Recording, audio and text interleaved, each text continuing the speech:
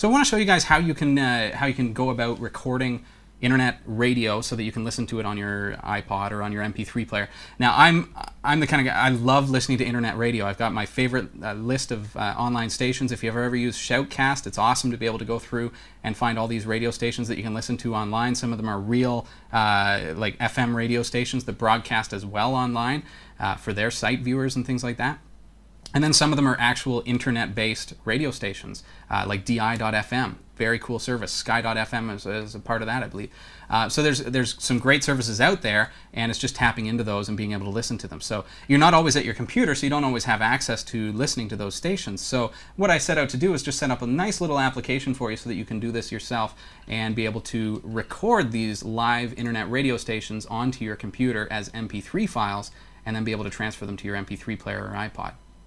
So you click on Resources, and then go to Linux Scripts over here. And you'll see, currently it's down at the bottom. This is just alphabetical. A program called Radio to MP3. If you right-click on the download link and go Save Link As, and just throw that on your desktop, if you will, or wherever you'd like, and hit Save. It's a very, very tiny file, so it's going to be pretty much instantaneous. Once you've got that on your desktop, just right-click on that file and go Properties, Permissions, and just check off where it says Allow Executing File as Program, and then hit Close. Now, because I'm not a GUI programmer, we're going to have to jump into Terminal. No problem. Made it nice and easy for y'all.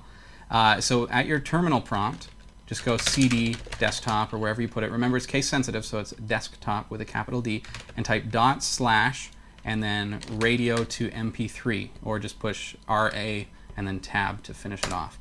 When you run that, you're going to see online streaming radio to MP3 converter, and I also added a feature, number 5 there, if you want to burn it to a CD. So this will actually create a CD for you, and it will actually prompt you for a CD. So when you choose how big you want to create the file, so if you've got, like, say, a 256 megabyte MP3 player, you can choose option number 3.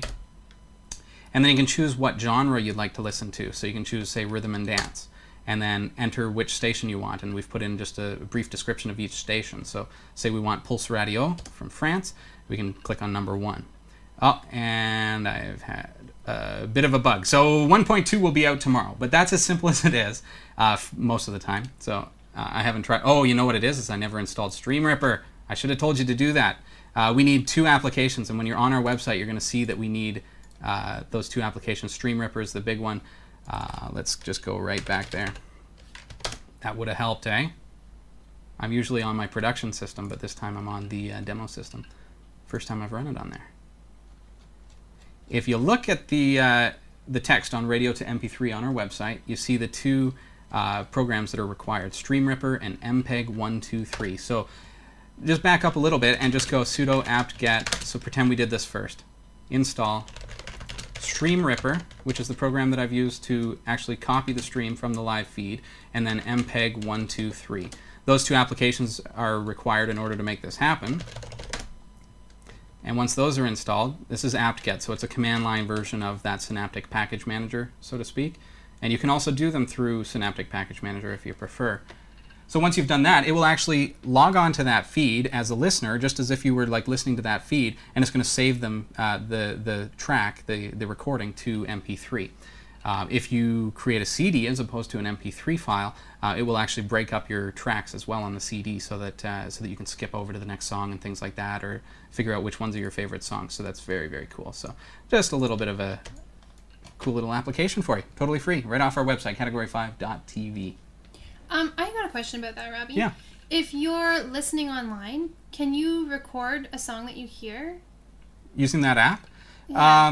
You could use StreamRipper to do that. This application is more, because the reason that you couldn't use this is because it actually skips over the first song. Because if you started this application halfway through a song, you would only get half of that song. So that would just be disappointing if it was a great song, right? So it actually waits until the next song before it starts recording.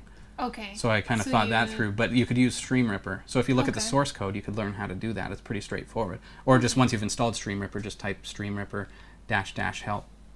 Okay. Cool? It's neat because you can actually download internet-based stations. But what's different about this versus StreamRipper, you need to know the stream URL, where this, I've kind of already pre-programmed it with a bunch of different radio stations in all different genres. Okay. And I'll be maintaining that list. So if anyone has a station that they'd like to add to that, they can just kind of email me and I'll consider adding it to the list as well.